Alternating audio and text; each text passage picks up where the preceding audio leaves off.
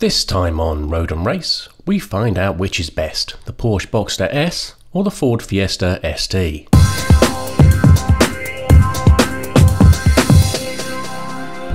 So good morning everyone. Today we're trying something a little bit different on the channel. I am driving out with my friend Gary and he has a Fiesta ST. So what we're doing today is going out and doing a series of challenges to see which car's best.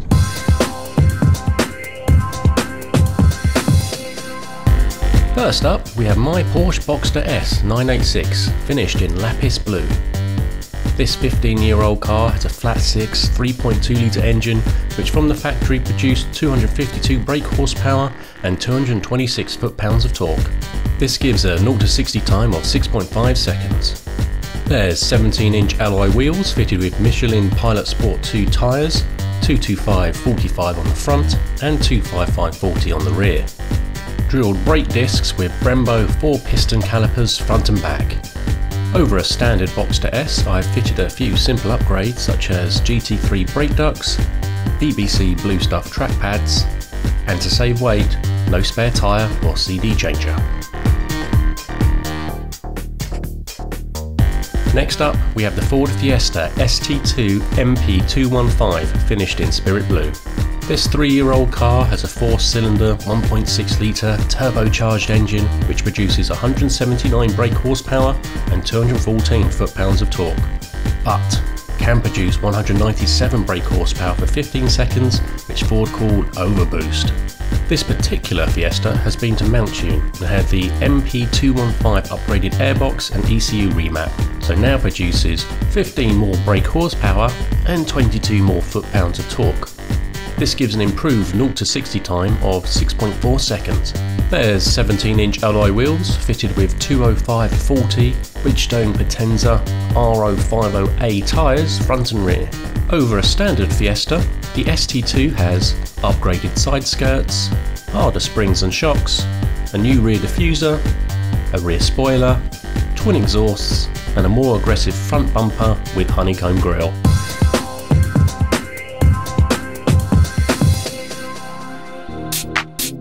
We've selected 3 challenges for the cars. First up will be a test of straight line speed as we time who can get from 0 to 60 first. Next up we will look at everyday practicality, then the final test will be the go to whoa. That's who can get to 60 miles an hour then stop in the shortest distance. But first, we test drive each other's cars to get a feel for what we're up against.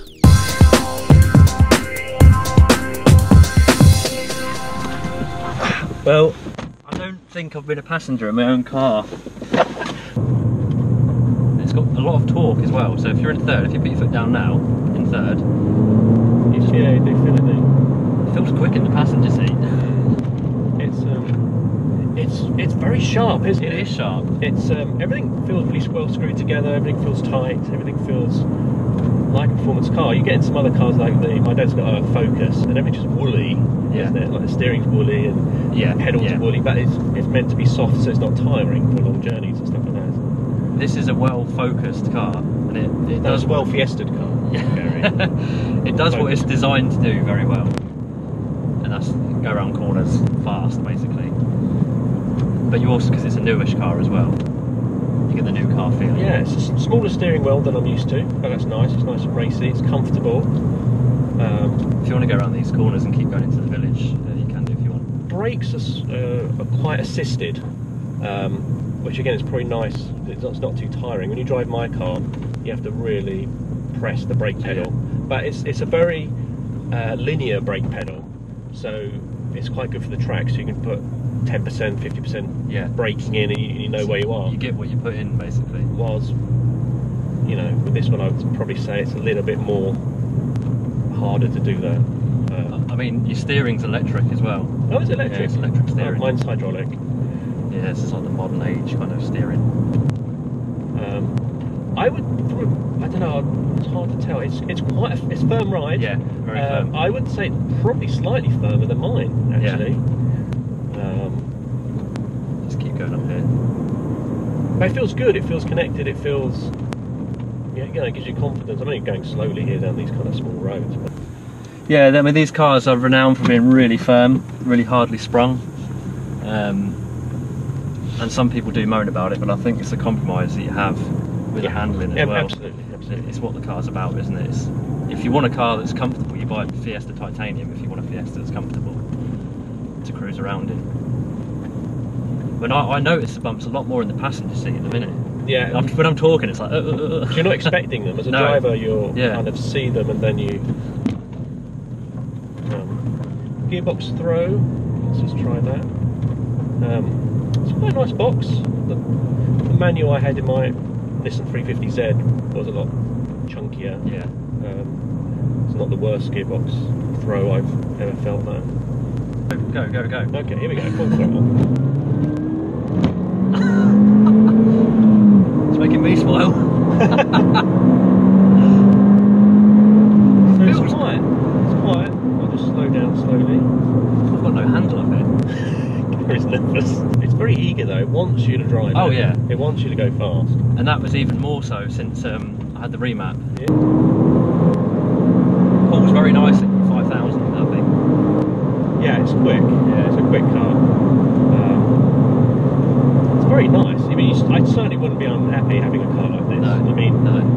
we'll talk about the practicality, the other aspects of the car later on, but you know, as a balance, yeah, it's very nice.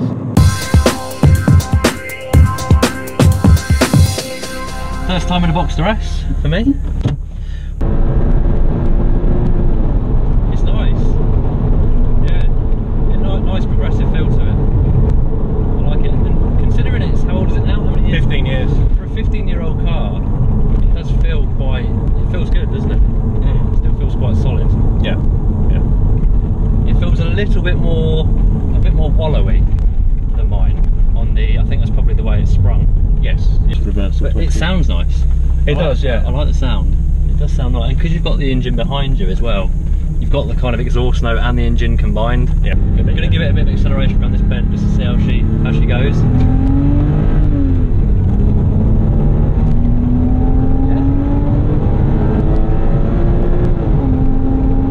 Yeah, I do like the sound. Yeah, it's nice. I mean, it is. We're going quicker than what you think. I mean, I won't say how fast we're going, but we are going quicker than what you think. Yeah, it felt faster than the Fiesta. Yeah, it felt faster, but I'm not sure whether it is faster or not. It's another thing. I think this is definitely quicker. As I say, from third onwards, I think this is definitely quicker. Just judging by the speed we got to. The brake pedal. How do you find the brake pedal? It's heavy, isn't it? Yeah, it feels quite solid. Like you've really got a step on it, haven't you? Mm-hmm. And it is what you put in is what you get. So if you literally just lightly touch it, there's not much feel, is there? And if you stamp on it, obviously you get. Yeah. Whereas with mine, it takes some getting used to because it is, like you say, almost kind of electric, isn't it? Yeah. It's less linear. You push a little bit and you get a lot more. But no, that was cool. No, I enjoyed it. Yeah, good experience. Very different.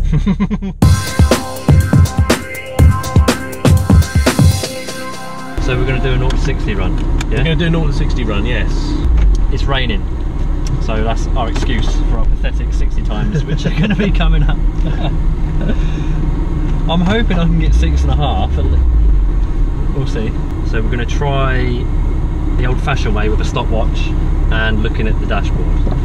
Right. So if I count you down. Okay. Well, we'll go on 3. Yeah. So I'll count you up to 3. It's like Lethal Weapon. 1, 2. We're going on 3. We're going on 3. Not after 3. On 3. Yeah. Okay. You ready? Right. 1, on 3. On 3. Okay. 1, 2. Oh. 1, 2, 3.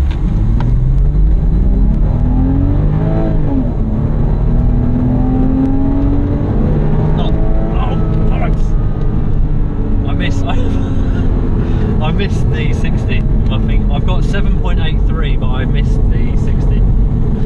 Is this you see rigging the results, is it? The thing is, it went from like 58 to 62 as well. Yeah. I do have a normal. I've got a normal. I'm gonna have to lean over like this. That's another problem with the Tiptronic. You can never drop the clutch, so it's so much fun. I know it's terrible for the car, Yeah. but it's just so much fun. doing left foot braking on this one. Left foot braking. So we're gonna have another go. Sun's out, road's dry, on 3, yeah? Yeah. And I'm gonna look over here like this. 1, 2, 3.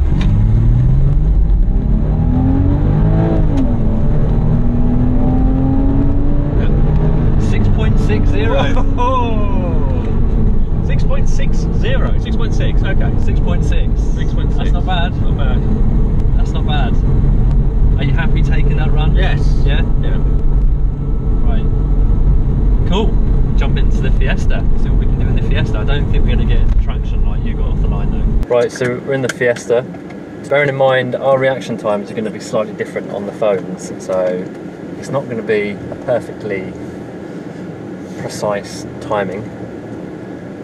It's got sport mode on, so disengage traction control. I need to try and get a good launch off the line. So I think if we do 2 like you did, so we do 1 here. So we're going to go on 3, yeah? Can you see my 60 on there? Can you see 60? Yeah? Yeah, a crane over here. Okay. Whenever you're ready. I'm nervous. Are you? 1, 2, 3.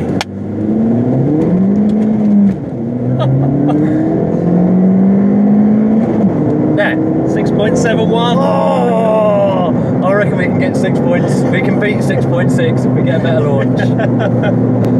6.71. We had a lot of wheel spinning first, didn't we? Yeah, I was thrown back. Were you thrown back in my car? Yeah, yeah. Okay. It's annoying because second doesn't quite get 60, so you've got to take it into third just to get Really? 60. Is there rev limit here? Yeah. Really? What's it rev to? About 7. Right, so we're going to go for another launch. Do you think I should put the traction control on? No. No. It'll bog down. Right, so we're going to go on 3 again, yeah? Yeah. 1, 2, 3.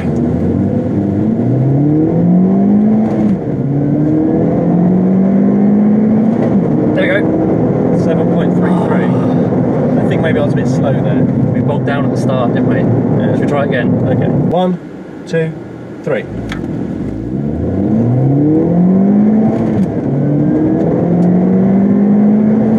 There you go. 7.25. Didn't get a good launch again. Yeah, it was very slow launch that was. I think we're going to have to do one more. Okay. One more. So yes, your fastest time was 6.71 and mine is 6.6. 6.60, yeah, bang on. Bang on. So pressure's on, Gary, for a highly scientific test. I need to work out how to stop it from wheel spinning. See, I'm holding it at 2,000 revs and it's still wheel spinning, so obviously if I have higher revs it's going to wheel spin even more, isn't it?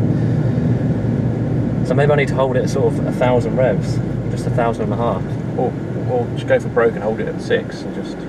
Then it'll just light the tyres up. Right, should we go? Have you decided what you're going to do then? Yeah, go on then. What are you going to do? I'm gonna go about 2,500. 2,500? Yeah, just drop the clutch. Okay.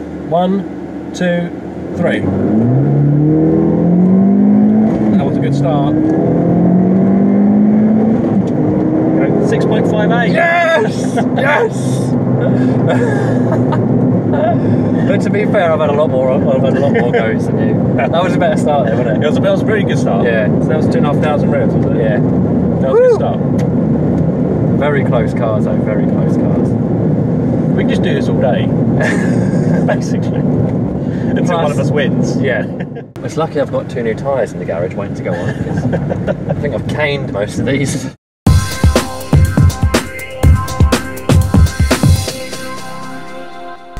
Right, so what we've got here then, Neil. So let's take a seat. We've got a little cubby hole here. Lifts up. Does that lift up? I was going to say, because that would have been a little bit silly, wouldn't it? That was impeding that. It's quite deep. It's quite deep actually. So you can get a bottle of water in there and your wallet and stuff and your phone. Got 2 here. One for your wallet and your keys. That's all right, not bad. What's this? An ashtray. Got some neatly lined up money in there. Some pound coins. Does that open? Or is that an airbag? No, it's an airbag. Passenger airbag.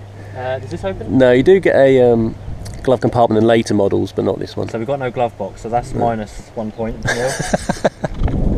We've got in here. Does that open? Yeah, push the button. Ah, we've got a DIY drinks holder here. So Neil's used some foam there to stick some drinks bottles in. Does this not come with a drink? Does it not come? No cup holders, no. No, so we've got no cup holders in here. Area here. Oh, look at that. Endless. But yeah, I've got my tyre weld in here, and hat when it's sunny, and digital thermometer, and just gauge and... Cool. The option was to have some more speakers in here. You could have got... Oh, you can have those rear mounted speakers in there to give it I think a total of 6 in the car. So what did you do on your day off, Gary? Well, you see this on all car videos. It has to do you? Oh, there we go. I'm in. Yeah. Beautiful. However, I'm only like 5'9", 5'8.5". Wow, that's better. You'll easily fit in this one. That is weird. I'll tell you what though. Oh no, ignore that. I was going to say you could film from here, but you can't see where you're going. That's quite a weird feeling to be sat in the front of a car. So you push it, oh, it's already open, yeah. There you go. So am I getting in it then? Yeah. Do you think you can get in that? I'm a little bit taller than you. Yeah. I think I could. Go on then, try.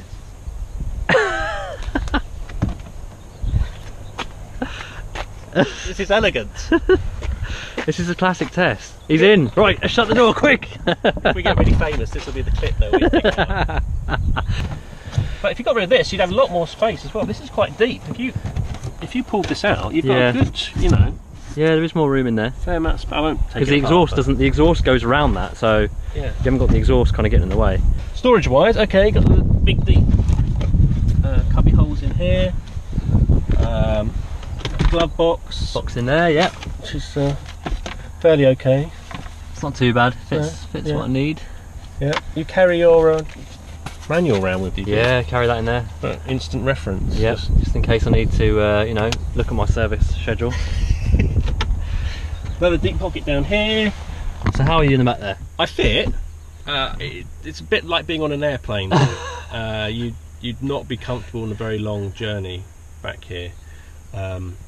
Headroom's really good though. It is good, isn't it? I've sat in Mercedes and other BMWs like the coupe versions, and your head's like that. But this headroom wise, it's fine. A feeling. Headrest needs to go up. But do you get any feeling of like claustrophobia or anything in the back there? Because I know it's a 3-door, and obviously they can feel a bit claustrophobic, can't they? No, it's one of the smaller cars I've been in, but I mean it's not. And you've got speakers here as well. Yeah, speakers in there. No, it's small basically. You need really. So you're happy with the back? You're happy with it in there? I've probably only had about 2 people in the back. Oh really? Yeah, since I've had it. So I told you didn't need it. Can you put that headrest down? Because I'm a bit OCD. For what it is, I'm gonna give it a 7. That's very generous. Yeah. What would you give your own car though, for practicality? Just to give a benchmark here. The boot's okay. I think for the side, I mean, I'm gonna be biased. Yeah, well, if you think a family car is 10 out of 10 for practicality, yeah, your average family car, yeah, because it does everything you want it to, yeah, without being like a van or whatnot, you know. I'd probably say 7 for mine as well. Oh really? I thought you'd say more. Maybe an 8. Probably stretch to an 8 actually, because I got 2 cup holders. Well, you've got back seats, which gives you an extra point. And I got back easily. seats. Yeah. Yeah. But I can't carry people, which is always frustrating. Come sometimes. It's not a fair challenge really, but I think practicality side, mine's going to win because it's essentially a small family hatchback, isn't it? Whereas yours is a sports car. What we're going to do now, we're going to do a 0 to 60 back to 0. We've got a start point marked out on the road, and then when I stop after completing it, we're going to mark the centre of my front wheel with a marker, and then we're going to do it in Neil's car to see if he can stop before. So basically the winner's going to be the person that stops first. Yeah. So this is timing the acceleration and the braking capabilities, so yeah, doubly nervous now. So I don't have to be counted down, I can just go whenever I feel ready. You feel like it, yeah. Yeah.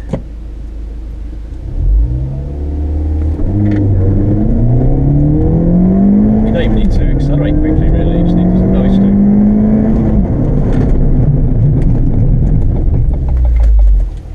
Woo! Was that recording? Yeah. Let's mark it then. Let's mark it. So we're going to mark this up, mark up the spot. It's just pretty much here on this line, so let's have a look. To get in line, it's going to be there. Right, here we go. 0 to 60 to 0 in the Porsche. Let's see if we can. This is a challenge I really want to win because I'm losing on the other tests, and my car's heavier, but hopefully it's got bigger brakes, so we'll see what difference that makes. Are you ready? Yep. Older, bigger brakes against modern, smaller brakes. Yeah. Okay, here we go. Go.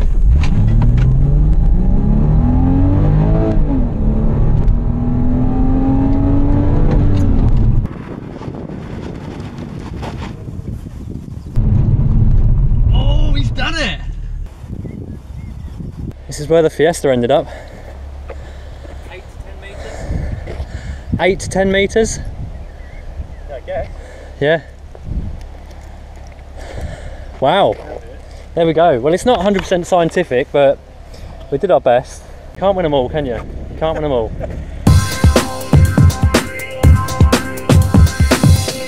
Right, so following on from our day of extensive testing, high-tech, scientific testing, we've come up with this Top Gear style whiteboard here.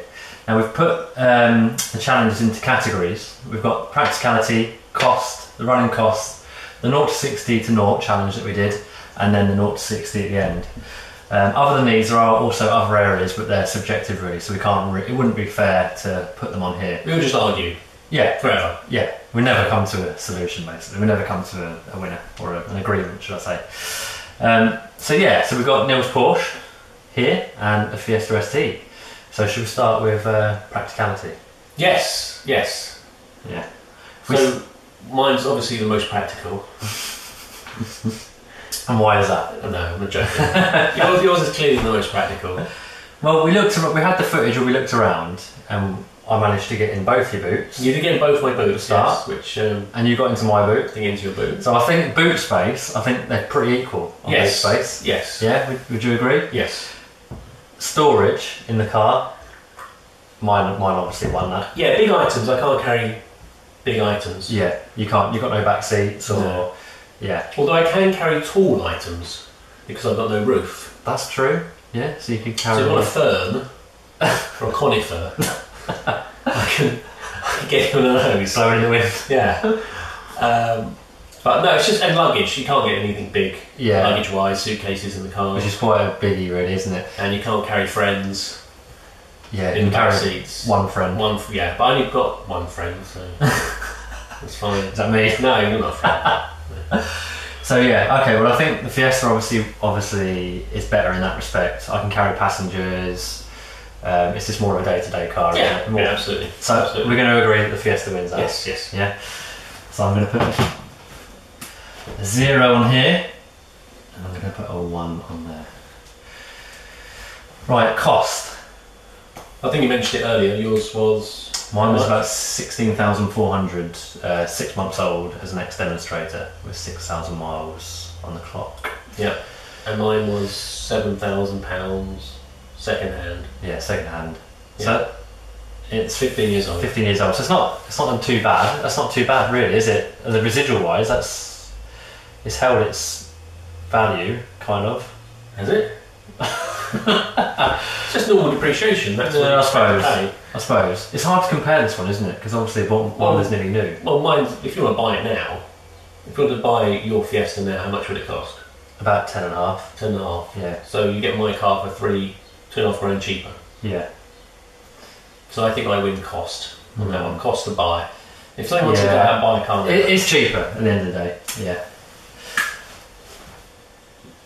So there's a 0 there. Running costs. Well, I think it's I think I'm going to win this, but well, there's two types. There's servicing, and then there's like fuel, tyres, consumables. Shall we do it if we were going to take it to a garage? Or okay. To get it serviced, because I could get the parts online and service it myself if I could be. But even then, they'd be cheaper than mine. Probably. Yeah. Ford parts are quite cheap. Porsche parts are going to be more expensive, aren't they? Yeah. Yeah. How much are you looking for a service kit? How much are you looking at for a service kit? I think it's about $250. I think roughly. Is that with plugs as well? That would just be oil change. Well, yeah, that's just oil change. Yeah, mine's definitely cheaper than that. MPG. 16 in town, 30 on the motorway. Okay, mine's average about 34 normal driving. Spirited driving goes down to about 30. So what's that in town?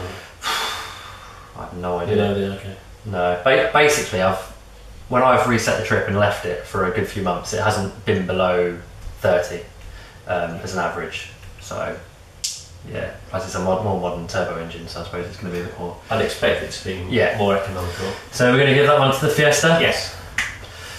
So how shall I do this? 2 lines or just a 2? I'm going to do a 2, that's a total, isn't it? Okay. And you've still got one there. Okay. If that makes sense to you? Yeah. 0 to 60. And then to 0. Yeah, to 0. So wow. The acceleration and braking challenge. Yeah. And that was, unfortunately, that's good. Well, the footage shows what the result was in that one. The orange drink holder does not lie. That's 2 apiece. But why do you think my one won there? I don't know. I mean, if it was all done accurately with, you know, precision, timing, and you might have a better idea. But I think if we did say yours did obviously win, it must be because of the brakes. Maybe because of your bigger brakes, or because we would have got to 60 about the same. Yeah, it's going to be a similar time to, because I got quite a good launch on that occasion. So it's got to be the bigger discs. Yeah, I've got slightly wider tyres. I've got way more grip. Yeah. So bigger tyres, bigger brakes, but again a bit more weight. But I suppose that just compensated for it. Yeah, but it's a good, probably about 8-9 metres, wasn't it? What about driver skill? We're gonna. Well, I don't know about that. Okay. Reaction times. But yeah, it was a clear. You clearly won that one. Yeah. So I'll give you that. A 0 to 60. Now, so our scientific timing. Now I got 6.58. Do you want me to look at my phone? Yeah. Thing like that. Yeah. You got 6.6. Bang on. 6.55. You're right. 6.58. 6.58. Which is 200ths per second. Yeah. Which is nothing. The results were pretty. They weren't the most effective. No, but generally it just goes to show that our cars are very similarly matched, isn't it? I mean. So I think we should have it as a draw. As a draw on that. Okay. Yeah. What do you reckon? Yeah, well, I think it's fair. Yeah. So that's 3 points each. 3 points each. So that's a tie. So what does this mean, Gary? What does this mean? Well, this means you've not proved anything. If your car was a Renault Clio Sport, then it would be, then we could actually probably, it'd be fair, wouldn't it? A fair kind of comparison. You're saying they're two different. Yeah, they're just two completely different cars, aren't they? But I think it's been good to put them up against each other. It's quite the performance as well. Like, it's quite surprising that they're very similar in performance. I suppose it boils down to just what you want from a car, really. Yeah. I'd say mine's a bit more kind of track focused, a bit more kind of performance focused. It's that one specific area, isn't it? Yeah. Well, yours is a bit more of a all-rounder. Yeah. It's more. I'd say mine's a car that if you do want to go shopping, or if you do have children and you want to put a child seat in the back and you want to drive, sensibly and casually, you can do. But then if you want to turf the kids out and turf the wife out on a Sunday and you want to hit back roads, you can. It's a fun car to drive. So yeah, mine's kind of a bit the best of both worlds, whereas yours is mainly focused on putting the roof down out on a Sunday, and you've got the power there and the handling if you need it. If you want to push it. So, yeah. So I think I think they're both great cars in their own right. And they're equally as good. Yeah. So that's it. That's it. Happy with that? Yes. Yeah. Job done. Cheers. Next time on Road and Race, a 2-part episode on suspension. In part 1, we show you how to place your anti-roll bar bushes, and in part 2, we find out if spending the extra money on harder polyurethane bushes is worth the money day to day, and if they improve handling on the track. If you found this video useful, please subscribe and hit the like button, as it really helps us make more shows.